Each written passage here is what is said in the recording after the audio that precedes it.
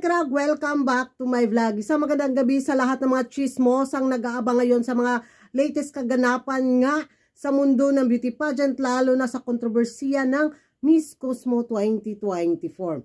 So, inaabangan ko talaga yung pa-live ni US Virgin Islands mga karag-karag sa kanya mga pasabog na revelasyon.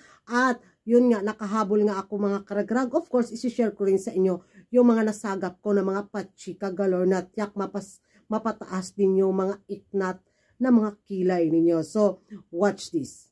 When the stage collapsed, and I don't know how much I should speak on this, so I probably, there's more story to this, but I'm not going to speak on it because it's not my story to tell.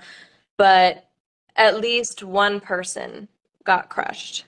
And Cosmo told us he was okay, but there's another person that is rumored to not have been okay that got crushed by the stage. And that's not my story to tell. I didn't see it. Don't know what happened. Tell them what you did. I feel my fever spiking, my adrenaline, like talking about this stuff, my adrenaline's going up. I'm like, oh my gosh. But yeah, so when I came out, I saw the girls were crying, hysterical, like this was like it looked like a mass casualty situation, the way people were reacting. And I don't blame the girls. It was a very, very traumatic experience. But the injuries were really bad. There was, I don't know how many swollen, sprained ankles. One girl broke her toe, or looked like a broken toe. She was so tough. I was so proud of her. I was like, you go, girl. And she ended up doing really well at finals. So, girl, you know who you are. I'm so proud of you. I love you. But yeah, her toe was bad. Lots of really bad sprained ankles. Like girls were already swollen and purple, and it had just happened. I'm like, oh my god, these girls are in really bad shape. And even some girls had like injured their arms and their shoulders because they had fallen and hit themselves. They were falling over each other. Like passing out. Two girls had a total mental breakdown, according to one of the staff members, and I helped one of the girls with the mental breakdown. She was puking, crying, hysterical, and again, no fault for the way they handled it afterwards. But you can tell them that a lot of your training is, mass casualty. Mm-hmm. Yeah. And so, you understand that the reactions are going to be different from each individual. Absolutely, yeah. Like my mom said, a lot of my training is curtailed to exactly what happened, or just having a complete mental breakdown like some of the girls had, like puking, crying. People handle these things so many different ways. This is exactly what my training is on. I've been trained for a long time on this stuff, and that's why when I came out of the bathroom, I was like, oh my gosh, this feels like a mass casualty situation, because girls are like completely just having a really rough time. Rough time. What did you do from there? Yeah, so what I did from there is, so one of the girls, and I don't know if this has been released, so I'm not going to say her name.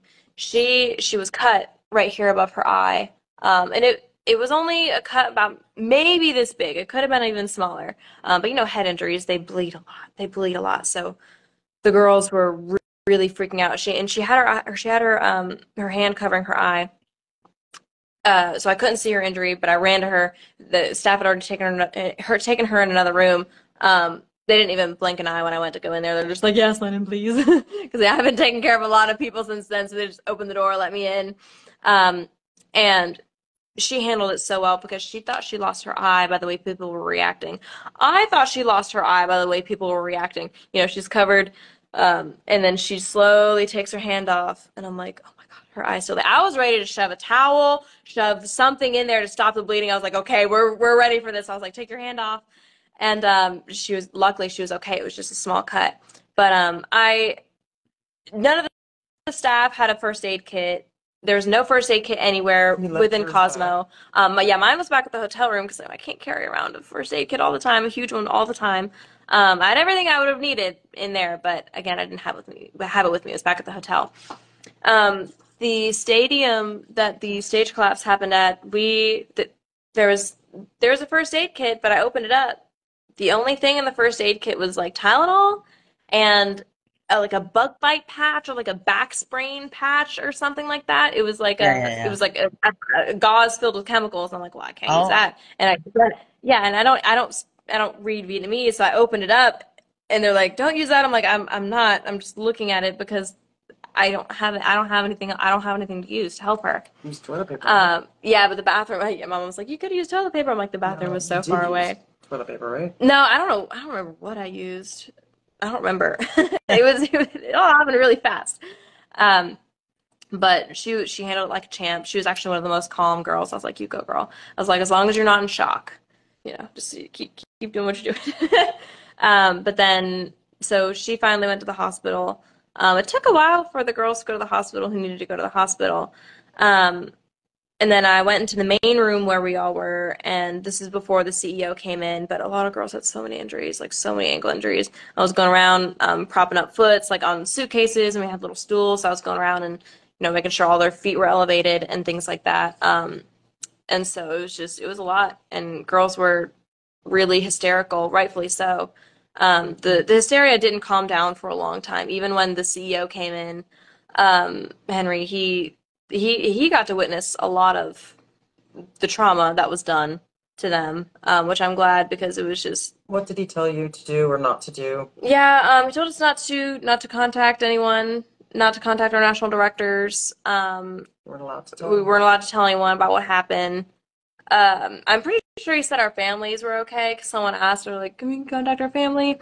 I'm pretty sure, yeah, he said our families were okay, but not to contact our national directors, not to tell anyone. Oh, and our sashes were immediately confiscated. Like before we'd even been like put into a room, they immediately took all our sashes.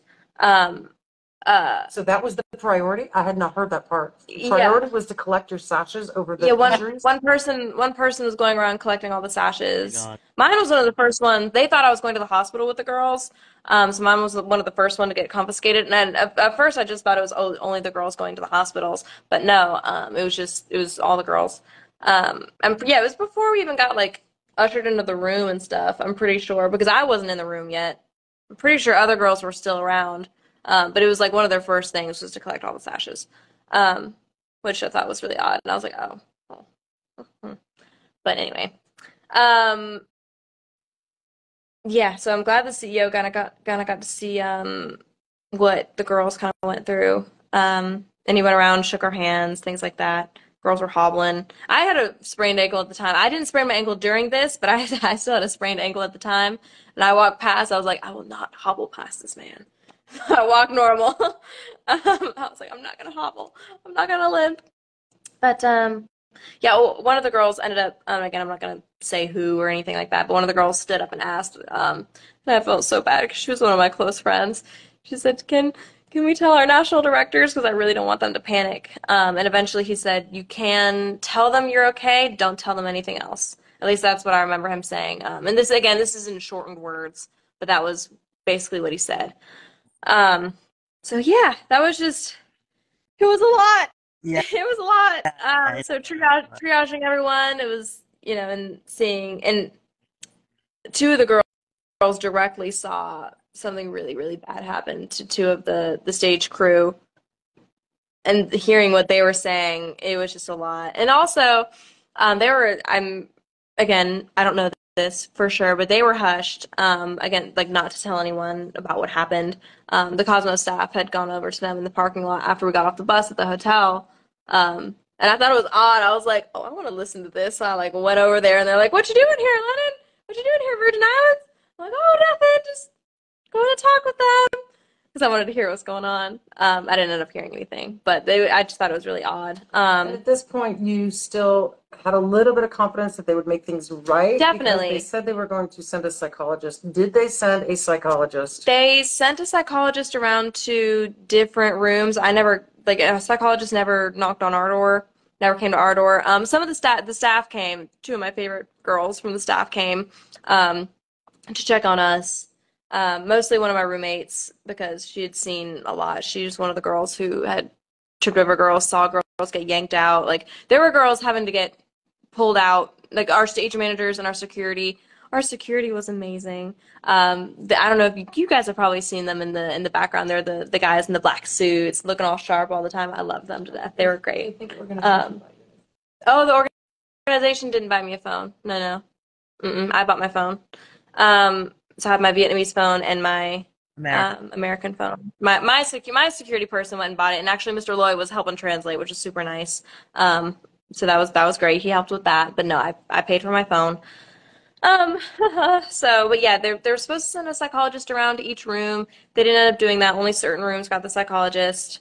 Um, but yeah, so that's kind of what happened. But There are a lot of comments about around here saying that uh there are thoughts on the press conference yesterday, like mhm. when she had the press conference and she was talking about the people who were sleeping and who were sick with their leg injuries. Mhm. What thoughts on that?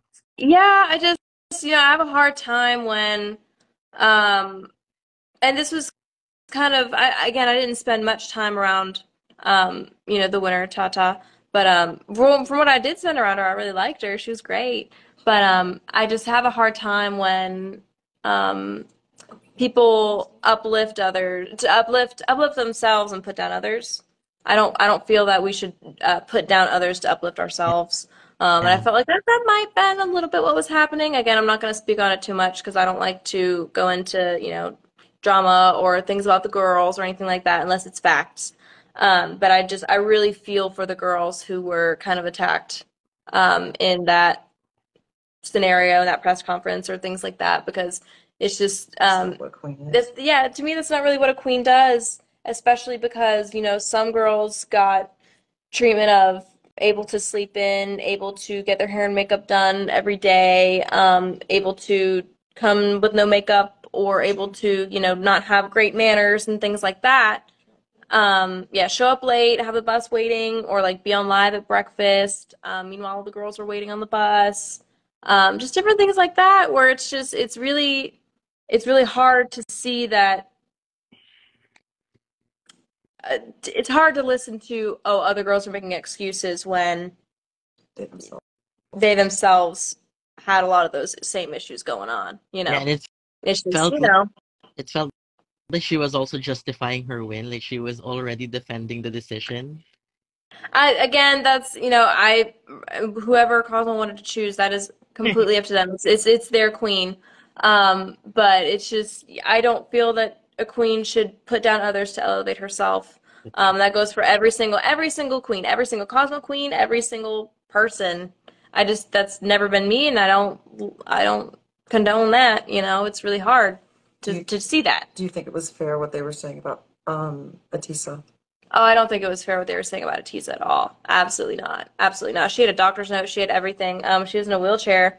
And again, it was funny because I got sent like it was like a fan edit of Atisa in a wheelchair, and I was like, oh my gosh, that's so mean. Why would they put her in a wheelchair? That's horrible. And then I figured out she was actually in a wheelchair. I was like, oh my goodness, they weren't being mean. She's actually in a wheelchair. My heart just went out for her because she had the doctor's note, she had everything.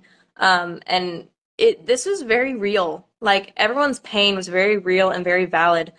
And I was proud of her for listening to the doctor's advice because a lot of girls wouldn't probably, and then they'd end up paying for it later. So I was very proud of her for listening to doctor's advice. So yan ang mga karagdag, narinig na ninyo ang mga pasabog na mga pati chismisan maritisan galore ni US Virgin Island. Mahaba ba yung pa-live niya kanina? So ito lang muna yung ma-share ko sa inyo. Bukas yung continuation. Kaya matulog din tayo pag may time, di ba? So that's all for tonight mga karagkarag. And don't forget to like and don't forget to like and subscribe my YouTube channel, Kuragan Karag, ang babaeng lang nagkikarag-karag sa mundo ng chismisan sa pageant. Diha na mo, good night.